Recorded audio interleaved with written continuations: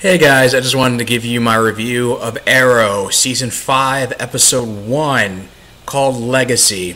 So, basically, I'm just address the positives. One, the first opening action sequence, Green Arrow is kicking Anarchy's ass. Terrible villain last season.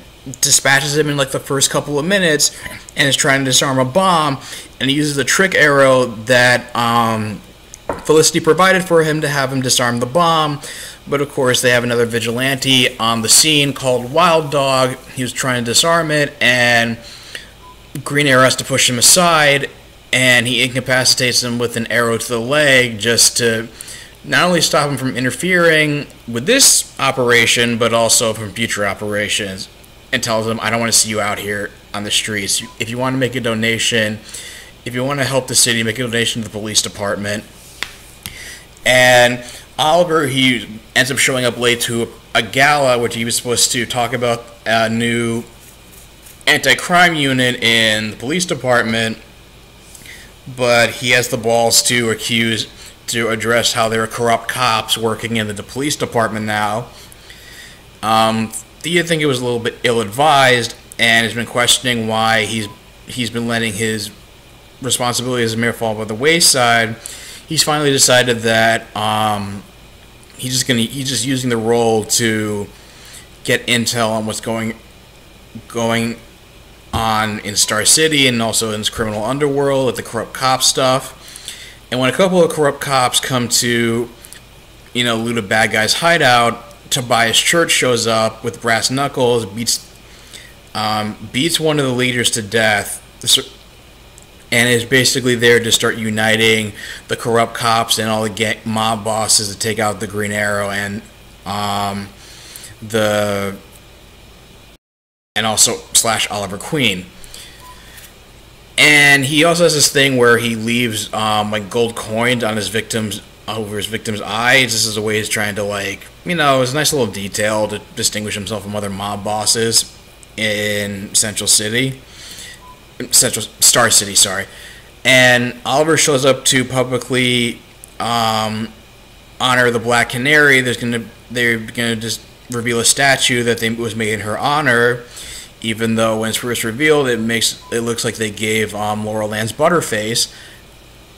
And that's also where Tobias Church and the corrupt cops show up and abduct Oliver Queen as a means of trying to draw out the Green Arrow, with Quentin Lance down in the Arrow Cave, pointing out the irony of the situation.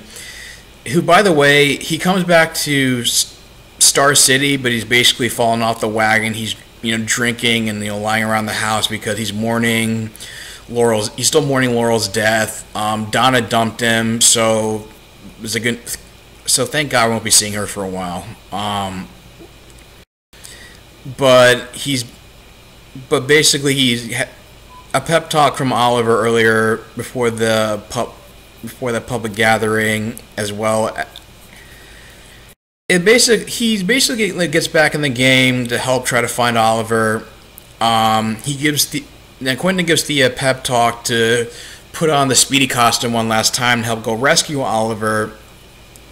And this is a nice thing about the flashbacks this season. Now it's going to be taking place in Russia, and you get to see how Oliver got initiated into the Bratva to kill their leader Kovar as a promise that he made to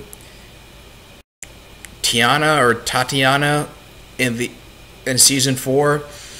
So he gets to run into Anatoly again, who was last seen in season 2 escaping from Lian Yu. He's a Bratva captain, and when Oliver gets tied up because he was in the middle of an underground brawl where he killed the Bratva's best fighter, and they're about to kill him, Anatoly frees him by breaking his thumbs to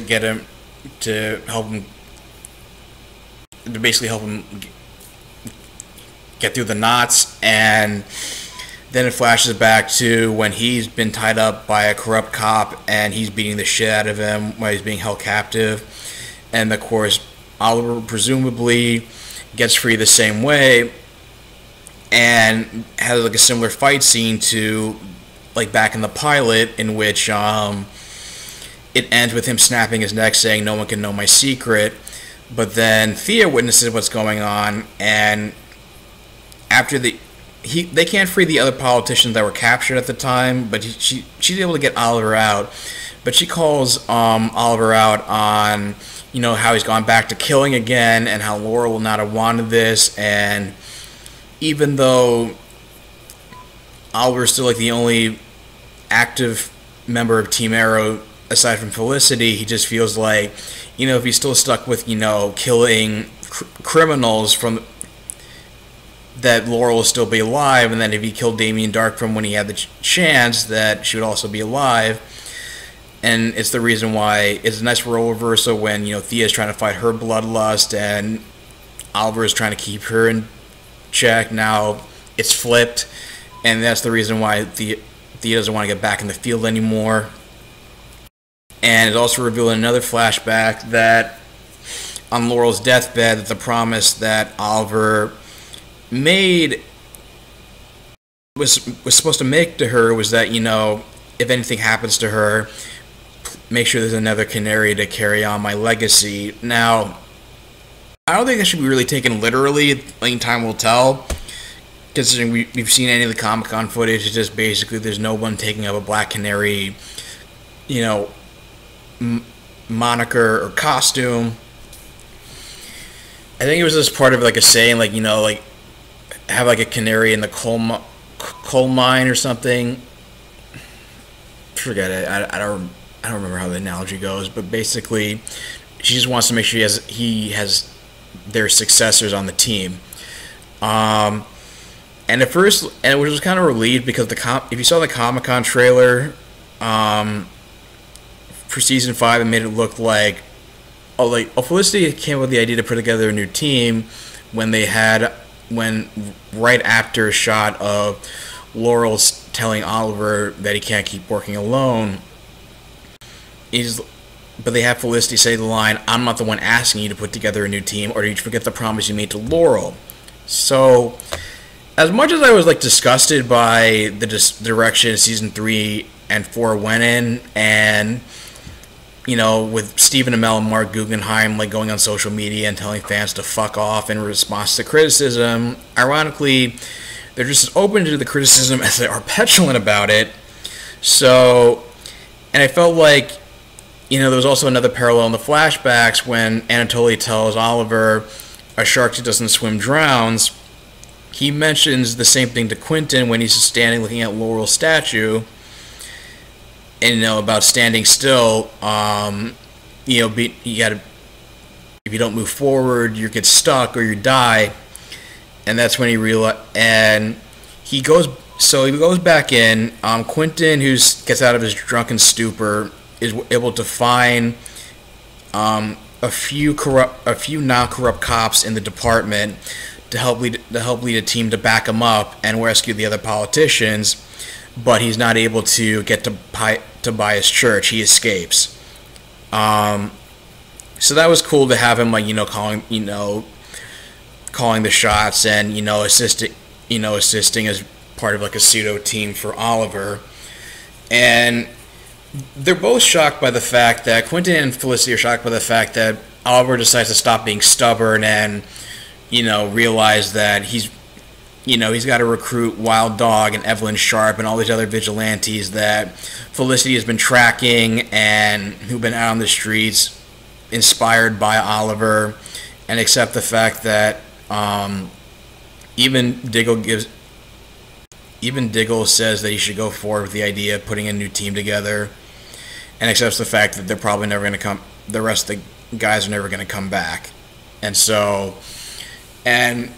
Curtis Holt, who goes out scouting for some of the vigilantes, ends up getting mugged. He says that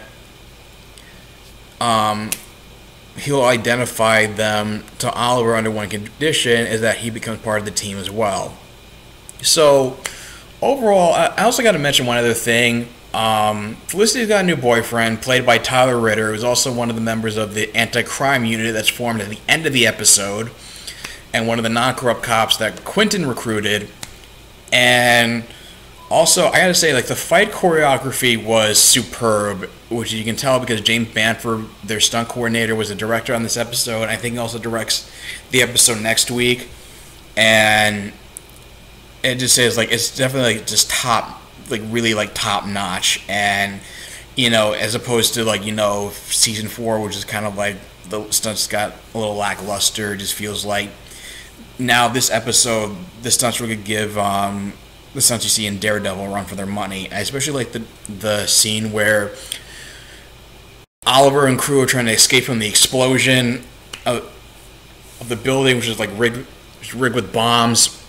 He's able to have a grapple arrow to get on Tobias Church's helicopter, but when he gets knocked off the helicopter, he's able to use a trick arrow to parachute himself to safety. And I gotta say, I'm really impressed with this episode.